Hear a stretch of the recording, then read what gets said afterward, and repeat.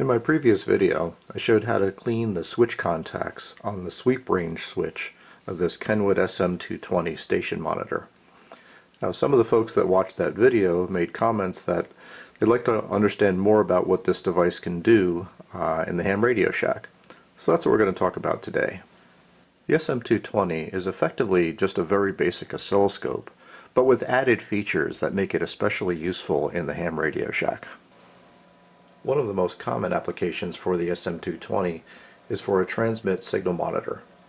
In this case, the transmit signal is routed through the back of the instrument, and the RF signal is capacitively coupled to the vertical deflection plates of the oscilloscope trace. And this allows you to look at the RF envelope of your transmitted signal, such as I'm doing here with a single sideband signal being transmitted into a dummy load.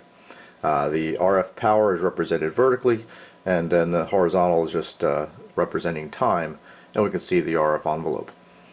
This can be really useful to look for things like flat topping if you overdrive the signal and that type of thing, but it's a good way just to do a quick check to be sure that the transmitter is operating properly. Another common RF monitoring application is the trapezoid function to look at the linearity of a power amplifier. Now, I don't have a power amplifier here to demonstrate, but I'll put a link below to a video that I found on YouTube that shows how to use that function. But essentially, the transmitter or exciter is fed through the back of the device, as well as the output of the amplifier. And when the monitor is in the trapezoid function, you get waveforms that look like this. This is where the RF output power is represented vertically from the power amplifier, and then the exciter input power is represented horizontally. And ideally, you get this nice linear shape that would indicate a linear output power change versus a linear voltage change at the input. If you do not have things adjusted properly, you can get things like flat topping of the amplifier, or even show things like insufficient grid bias on the way the amplifier is adjusted. One other function that I use quite often is the band scope feature. This is an optional feature and actually requires a module to be installed in the instrument here, and it basically turns the scope into a dedicated spectrum analyzer to look at RF activity across a portion of the intermediate frequency stage of the transceiver. There were two band scope adapters available for the SM-220. One that was designed for the TS500 series, like the 520 and 530, that is used to monitor the 3.395 megahertz IF from that transceiver line. And then the other one, called the BS8, is the 8.83 megahertz IF module. And that can look at the 8.83 megahertz IF out of the TS800 series of Kenwood transceivers, like the 820, the 830.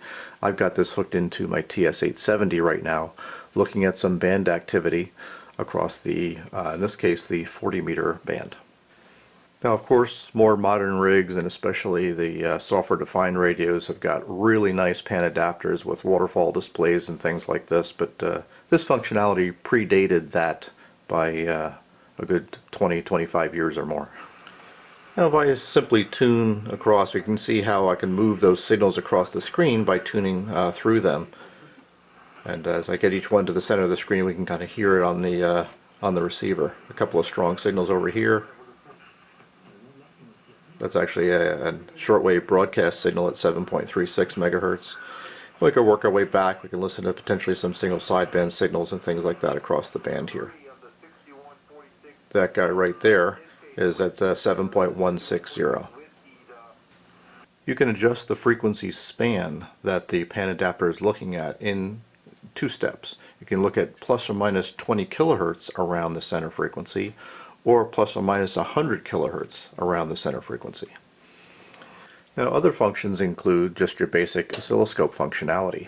It's a single channel oscilloscope, and I would say it's limited in terms of what it can do because it's not calibrated.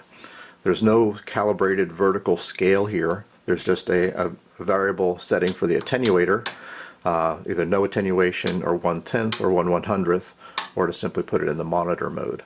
So you don't really have a voltage reference unless you apply something else yourself. Similarly, on the horizontal scale, you just have a sweep range. So in this position here, the horizontal sweep range will vary from 10 Hertz to going very slowly to 100 Hertz, and then you've got 100 to 1K, 1K to 10K, 10K to 100K, but no calibrated horizontal time scale. Similarly, there's no trigger input.